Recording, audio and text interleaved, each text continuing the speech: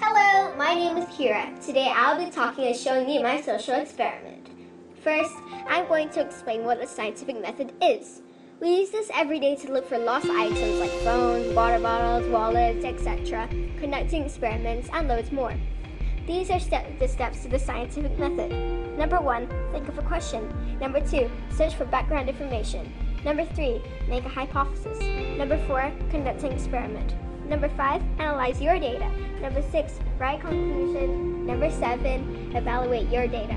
These are steps I had to go through to conduct my experiment. My experiment was based on social behavior. In my experiment, I made a mystery box and carried it around with me in the playground. I put various things inside: erasers, dice, sweets, pencil sharpenings, and loads more. I tried to make it feel a little gruesome so the people that put their hands inside would feel a little bit more scared.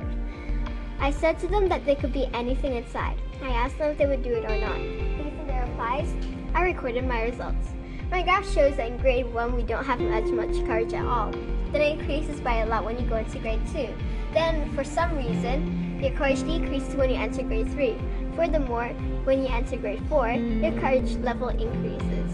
Finally, when you enter grade 5, your courage level decreases. I found a little pattern in this experiment, as you can see in the graph. Your courage increases, then decreases, increases, then decreases.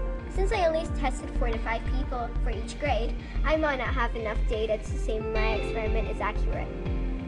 In my hypothesis, I said that when you're older, you might not have as much courage as compared to when you're younger.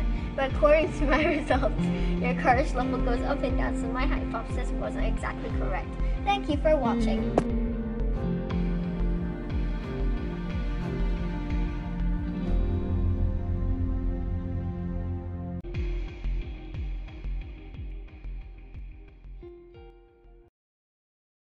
Created using Powtoon.